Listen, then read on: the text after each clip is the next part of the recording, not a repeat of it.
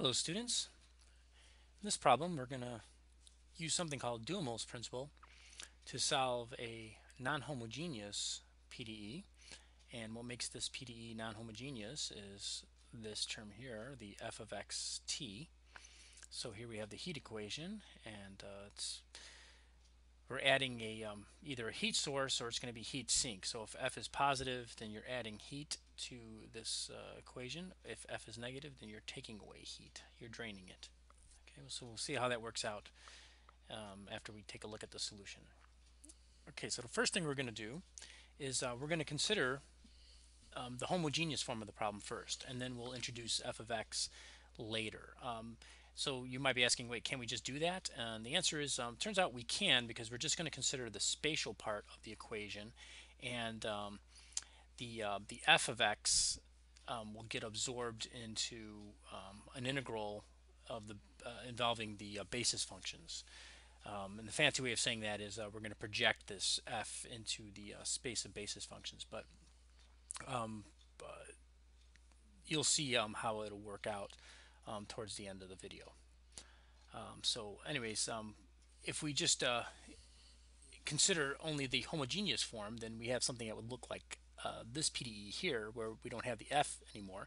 And you remember that with the spatial part, if you use separation of variables, you end up with a second order ODE, and you have a boundary value problem where you have x primed at 0 is equal to 0, and that comes from this first boundary condition. And then you have x1 equals 0, and that comes from this second boundary condition. Then we just go ahead and we just implement the boundary conditions, and we end up having the cosine of lambda has to equal 0. So lambda has to be an odd multiple of pi, and so we get an infinite number of solutions to this boundary value problem. And we're now going to plug this in to the solution. And now remember, when we've done separation of variables before, we had an x times a t, where we had a time component, and I've just taken that time component and I'm calling that u sub n of t. Okay, so so this is what our solution looks like as far as this Fourier expansion goes. Okay, now we're going to take this solution and we're going to substitute it into the PDE, and I'm going to take the PDE and I'm going to rewrite it as u, the derivative of u with respect to t minus d uxx equals f. So I just moved the derivative terms on the left hand side and left the f on the right hand side. So now I'm going to take this Fourier expansion and I'm going to substitute it into the PDE. So if I differentiate this term with respect to t, the only things that are going to get touched are the u0 and the un. So I'll put dots over those for the derivative. The cosine term does not get touched. If I take two derivatives with respect to x, then of course the u0 goes away, and I take one derivative of cosine, I get a minus sign. I take another derivative, I get a cosine. And then of course every time I do that, I have to use the chain rule, and an n minus 1/2 pi pops out, so I get an n minus 1/2 pi quantity squared. So now I have derivative of u with respect to t and uxx, and so then I just substitute those into this form of the PDE. So I'll have the 1/2 u dot u0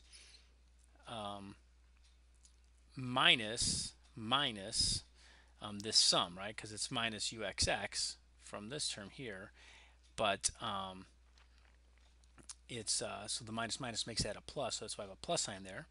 And then I'll have a un dot plus unt, which is here, and then I'll have this coefficient, and both these have a cosine, so I just factored that out. Okay, so this stuff here and this sum is just this cosine factored out with the un dot and the un with this term here, and then I inserted a d in there. Okay, and the minus minus makes that this term here a plus, and then of course that's equal to fxt. All right, so now that I have that form of the PDE, I'm going to use orthogonality to solve for these UNs, And what I do is, I'm going to integrate against cosine, and so I'll use that inner product notation. And so I'll take the inner product, which is just an integral of u naught against cosine, or u naught dot against cosine, and plus, and then I'll just integrate term by term here. So it'd be a cosine against another cosine, where I'll have maybe cosine m versus a cosine n term. And then I'll integrate a cosine against this f, and I'll call that fm, where fm is the integral. This is what the inner product looks like. It's whatever that function is integrated against cosine of m minus 1 half pi x. Okay. So recall that this integral will just go to 0, and this integral will go to 0 if n is not equal to m, and it'll go to 1 if n is equal to m. All right, so that leaves me with one ODE in time, and that's just this coefficient here, and I get this ODE. And if you're wondering what the initial condition is, well, just use the initial condition. You have ux0 equals 0 on the one hand. On the other hand, if I plug a 0 into my solution up here, I'll have a 1 half u naught of 0 plus this series, and then I just use orthogonality again. So I'm just going to do this inner product game again with cosine m's, and then it'll be this term will be 0 if n is not equal to m, and it'll be 1 if 0 I'm sorry, if m is equal to n, and this term will be 0, so I'll have of 0 equals 0. So that will give me my initial value for this problem. Okay, well, anyways, I solved this initial value problem, and this is the solution. So here's the particular solution, and here's the homogeneous part. And this, you may recall from a previous video on Duhamel's principle, this right here is Duhamel's principle. So in effect, I just solved this by an integrating factor, right? So the integrating factor here is going to be e to the integral of this this term here, and then after I integrate that with respect to t, I just get this term here, and then I multiply everything by that exponential, integrate both sides, and this is what we get. This is the particular solution. Here's the homogeneous solution. Now, if I plug in t as 0, of course, this integral goes to 0. This goes to 1, and I end up with c being 0 by the initial condition. And I can take this term here and slide it past the integral, because this is an integral with respect to tau, and that's a minus d and all this stuff, which looks like this stuff here, except there are differences in signs. So I can just factor that out, and it's a t minus tau, where the minus sign is factored out.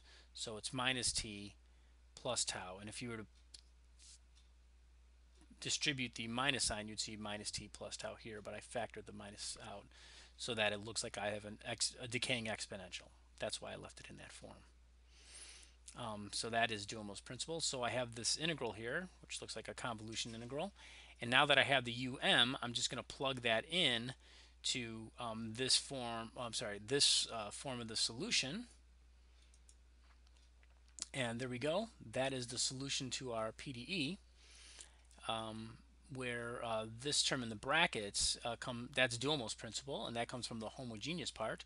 And so now you can see that yes, you are if f is positive, then you still have your decaying exponential, but you're integrating with this f term, so you're just going to keep adding heat to your source, to your temperature. So this would be a source term, and as t goes to infinity, it looks like this is going to go to 0, but in fact, it's going to actually keep adding heat to it. So it depends on what your boundary conditions are, and it looks like here you have an insulated boundary condition. It depends what your initial condition is. If f was negative, then you'd have a minus sign here, and your solution would be losing heat from the initial condition. Okay. All right. Good luck.